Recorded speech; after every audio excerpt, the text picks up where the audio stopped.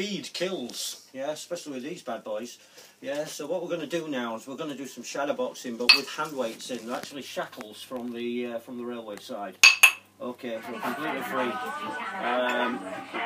Obviously just pad them out a little bit inside, just take your hands.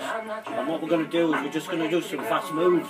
The idea is when you remove the shackles, yeah, your hands are like lightning, yeah, and it works. It's got to be a consistent approach in your training. You just repeat the movements that you would repeat if you were fighting. If you're training in the gym, try to promote combinations of more than 1-2 shots. Yeah. Okay. Anybody's looking for any one-to-one coaching, they can facilitate the gym arrangements. We're more than happy to come and teach you.